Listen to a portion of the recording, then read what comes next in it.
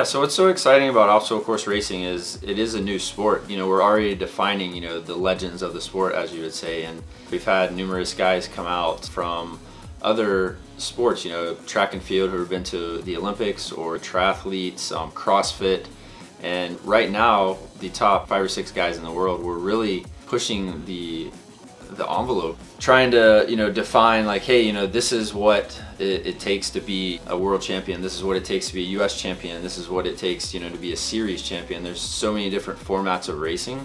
I don't think that any one athlete from another realm could come in, because it's just something that we're working on within the sport so hard.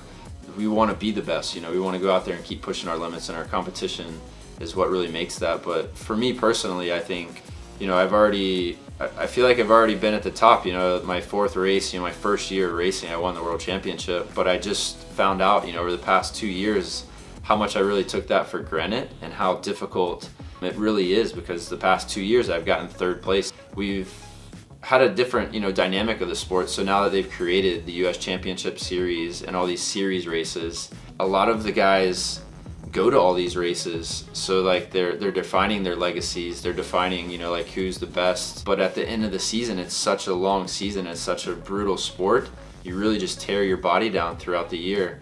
So the guys really who are out there not really racing all year, but are just focusing on a couple events, those are the guys that, you know, have been really successful. One of the things we're trying to figure out now is we want to be so competitive against each other, but you know, to be a world champion, I think you really have to focus on that particular race and just winning that particular event. But there's so many events popping up now outside of Spartan.